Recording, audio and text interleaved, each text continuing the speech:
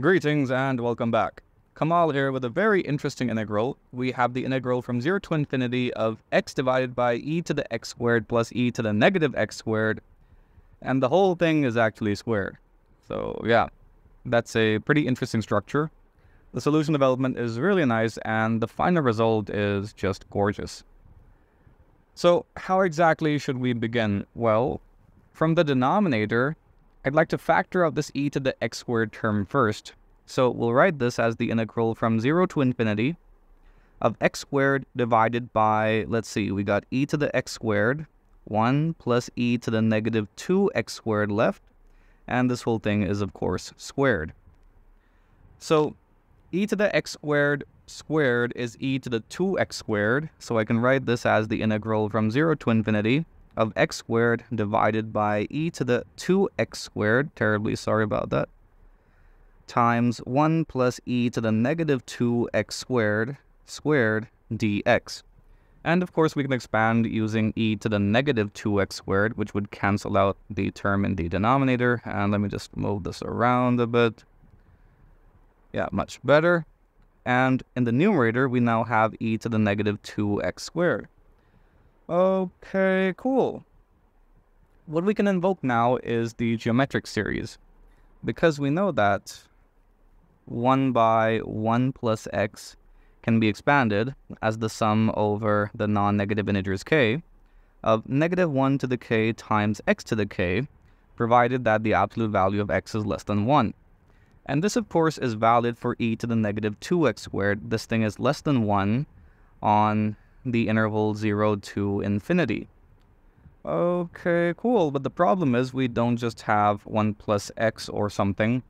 We have 1 plus something squared, which can be fixed without any issue whatsoever. All we have to do is differentiate the whole thing with respect to x. So that gives me negative 1 by 1 plus x squared on the left, and on the right, we have the sum over k of negative 1 to the k times x to the k minus 1 by the power rule. Now, because you have this extra term of k, for k equal to 0, we get a 0 term, so we can just ignore that and start off with the sum at k equal to 1.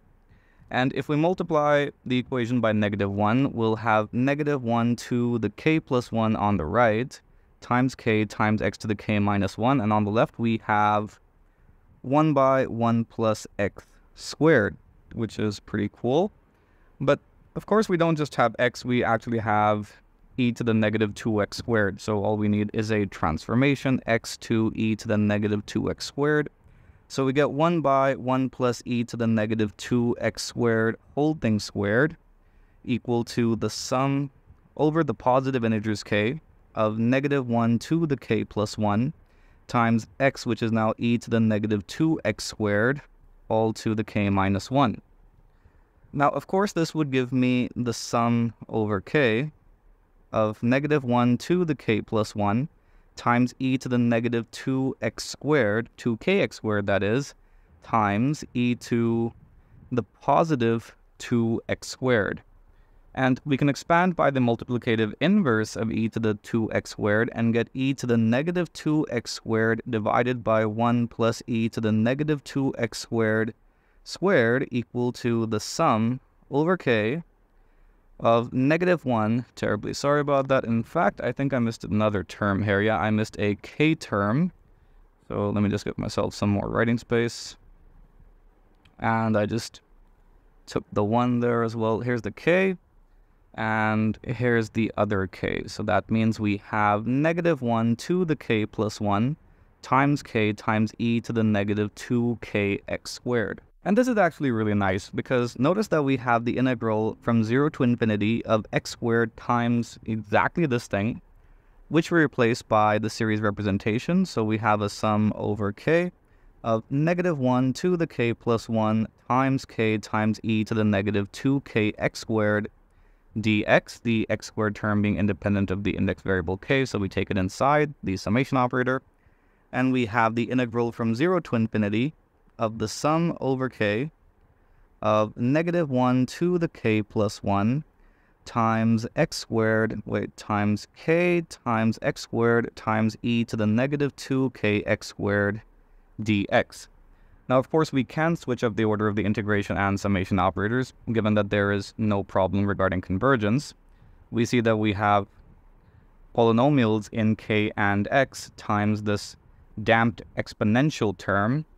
So that means, on switching up the operators, we have the sum over k of the integral from 0 to infinity, and we have negative 1 to the k plus 1 times k, which are both independent of the variable x with respect to which we're integrating. So that means we can take them outside the integration operator. And we have negative 1 to the k plus 1 times k, and we're left with the integral of x squared times e to the negative 2kx squared dx. What we have now is a pretty standard integral to evaluate. We'll call it I sub k, so I sub k equals integral 0 to infinity x squared times e to the negative 2x squared dx. And we'll start off by letting 2kx squared, or rather x times root 2k equal to u, which implies that dx equals du divided by root 2k. And of course the limits are not bothered, so we have I sub k equal to 1 by, we have the integral from 0 to infinity, and first we have x squared, which is u squared divided by 2k, then we have e to the negative u squared, and then we have du divided by root 2k. Interesting.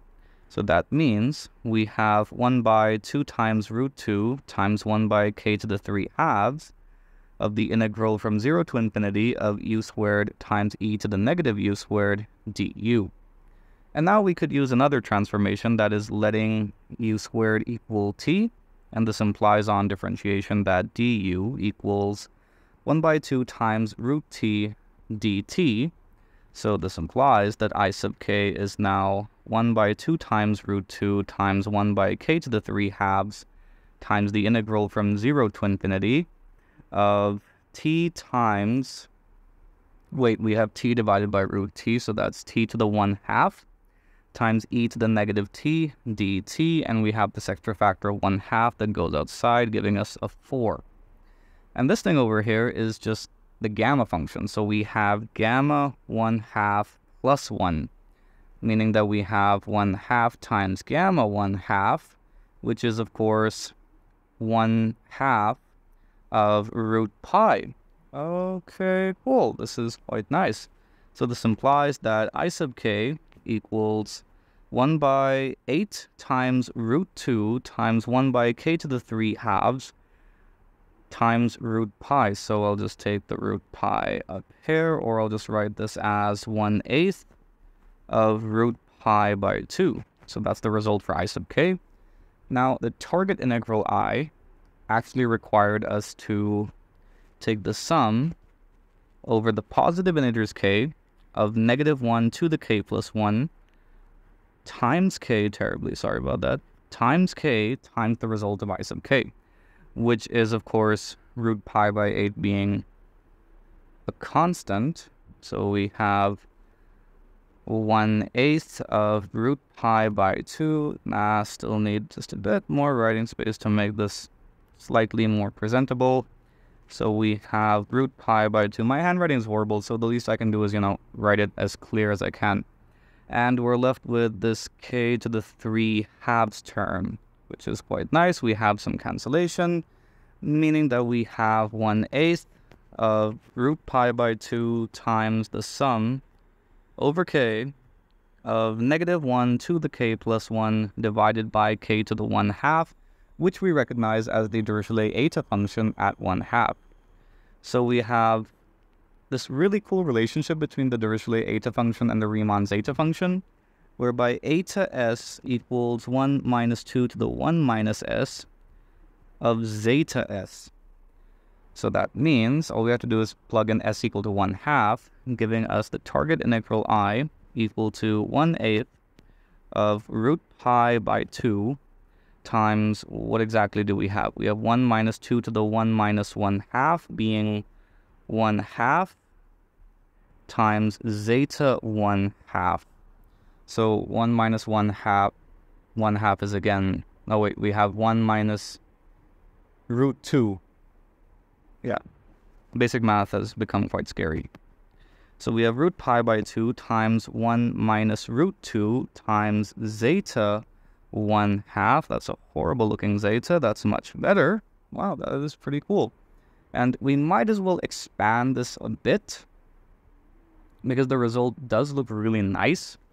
So we have root pi minus root 2 pi divided by 8 times root 2 times zeta 1/2. Now, this is the result for the integral from 0 to infinity of x divided by e to the x squared plus e to the negative x squared whole thing squared dx. And if we multiply the result by 4, then on the left, we would have the hyperbolic cosine function in the denominator, which also looks very cool. So expanding by 4 gives us the integral from 0 to infinity of x squared divided by, we have cosh squared x squared. Wow, that does look really exotic, equal to root pi minus 2 times root pi divided by 2 times root 2 times zeta 1/2. A very exotic result indeed. I hope you enjoyed the video. I hope you learned something from the video. Be sure to like and subscribe. Do drop me a follow on Instagram, and in case you like the effort I'm putting out, consider supporting me on Patreon. Thank you. See you next time.